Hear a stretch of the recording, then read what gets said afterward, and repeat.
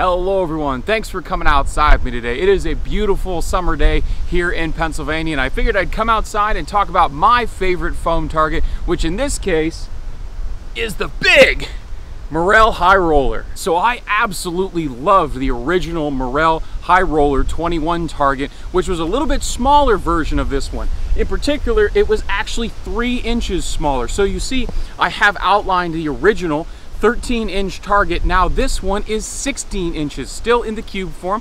They've rounded off the corners. We still have a really nice handle. And of course, you can still shoot at all 6 sides. But my favorite thing about this target, because of its side, is now we've increased the width. And so let's talk about why I like this target so much more even than the original, but still love it for a lot of the other proprietary reasons, in particular the foam. Okay, I need to put this down before I drop it. This sucker's big. All right, so before we dive into why I particularly like this target for its size, not for the face and actually how much arrow you have to shoot at, it actually refers to the depth. But we'll get to that in a minute. Let's talk about the target specifications. You're talking 16 inches on each face, and of course you have all the dots from 6 down to 1 that you can shoot at. You can also shoot at the red spots, make your own, put paper or tape X's onto it, put sticky dots, whatever you want to do with the target. The whole thing is shootable, and that's really nice. That's kind of one of the biggest stickers with bag targets, 3D targets, and other foam style targets on the market. You can only shoot at the front and the back, and there's nothing wrong with that, but I like to get as much life out of my targets, and particularly foam targets, as I can, and both the original Morrell and now this one really offer that. The target is designed to stop both field points, mechanicals, and fixed blade broadheads of any size and of any weight, and I can personally test that, in particular with the original one, which I shot broadheads in all throughout the fall. Now the self-healing foam is true. It is a self-healing foam, just like a 3D target, and that's what this target is most like, a 3D target. You don't get all the little bits and pieces of foam like you do out of a bag target or out of other types of block targets until you start shooting broadheads in it, and then no target is safe, and you can't shoot broadheads into a bag target anyway. Now unfortunately I don't have my original Morrell target. I put thousands and thousands of arrows into that thing and absolutely pulverized it, and of course the broadheads getting into it, I was starting to cut out pieces of foam just like if you were to shoot a 3D target with a broadhead. Now speaking of 3D targets, this is my favorite thing and favorite aspect about the Morrell High Roller, and now the big High Roller in particular, because it's a lot larger. I have a lot more surface area to shoot at. When you shoot at a foam style 3D target, whether it be a Mackenzie or it be a Reinhardt, the whole entire target is made of that foam. The entire insert, rather, is meant to be shot at.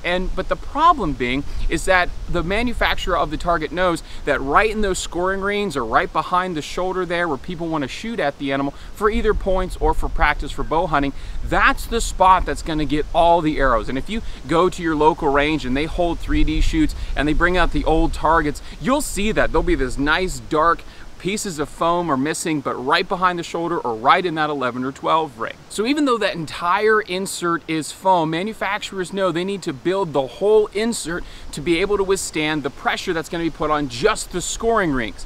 And that's what the Morrell Big High Roller is doing. The entire thing is like a giant insert on a 3D animal, except unlike that 3D animal where you're aiming at scoring rings or you're aiming right behind the shoulder, the whole target you can shoot at. And so it doesn't matter which side or which spot you shoot at, the whole thing can receive pressure and can receive thousands and thousands of shots before it ever wears out and becomes useless for you. And of course, unlike a 3D target, which you can only shoot broadside from the left side or the right, you can roll this dice around to all 6 sides, get hundreds of arrows into one particular spot before you ever wear it out and need to shoot at a different one. Now another big hit with the Big High Roller and the original High Roller is the feet per second rating of this target. It's really common nowadays to see crossbows in particular get well over 400 feet a second IBO speed, and that is insane. The original 13-inch Morrell target was up to 450 feet a second, and the big one is up to 500 feet per second, which is insane. And there are some crossbows, particularly made by 10 Point, that are getting well into the 450s and up in terms of feet per second, and we need a target that's able to withstand that. Now, not only can this target withstand it, even though it's large, it's still lightweight enough that you can take this into the woods with you, throw it into the bed of your truck, and use it as your discharge target if you have an unsuccessful hunt. You can just take this right out of the back seat of your car like I did, or right out of the bed of your truck, throw it onto the ground, discharge your arrow, and it's safe for broadhead. So if you don't have a discharge bolt with you, you can still shoot your broadhead into here, pull it out, throw everything into the truck, and drive home. So here's my favorite thing about the upgrade in size to this target. With the original target, we only had 13 inches of depth, which is totally fine. It worked for thousands of arrows. But for me, shooting a little bit higher poundage, 60 pounds, 31-inch draw length, and I'm pushing some heavy arrows, sometimes 550 to 600 grains.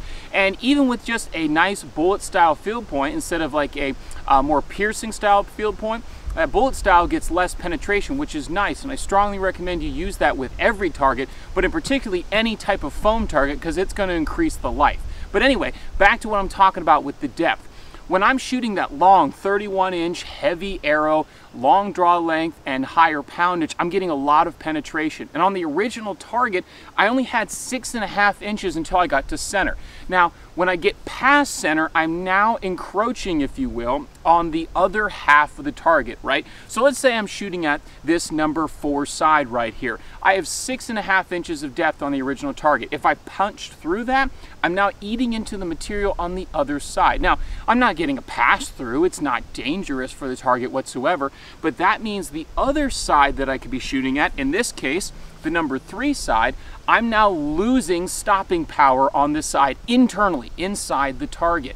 But with 16 inches, I can only penetrate up to maybe 8, 9, and I'm saving that other half of the target. So I can weaken this side, if you will, by shooting hundreds and thousands of shots over here, and this side is still good. I still will have 8 inches of foam, which is more than enough in order to stop hundreds on this side, and I can do that with all 6 sides. Now eventually you'll start getting some crossovers and you'll start penetrating more than 8 or 9 inches, but you're going to get hundreds, if not thousands of shots unless you start shooting broadheads into it. Then you're going to be opening up some gaps. But you're still getting hundreds of thousands of shots into one target just by increasing it by those 3 inches. Now, even though it's not a particular problem for me, because I don't find myself shooting at longer distances, those people that did see the original target, that 13 inches, they sometimes looked at it and thought, gosh, that's a little bit small, and particularly if you started shooting at the 5 side, which meant you had less space on the edges to shoot at these dots, or on the 6-sided side of the die, which they're closer to the edge as well, and people are like, man, I might miss. Maybe that's not the target for me.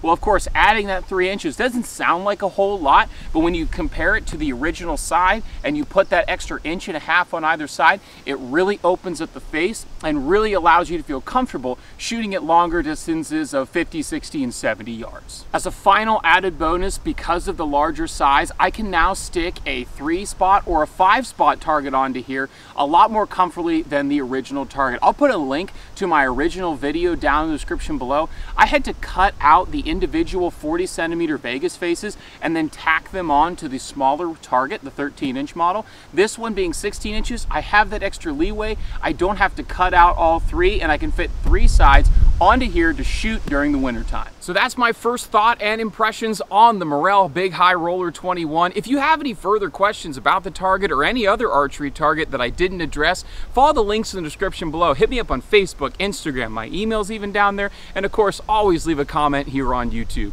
Hope you're able to get outside, enjoy the sport of archery hunting if you so choose. Definitely enjoy God's beautiful sunshiny creation, and we'll get to see you next time.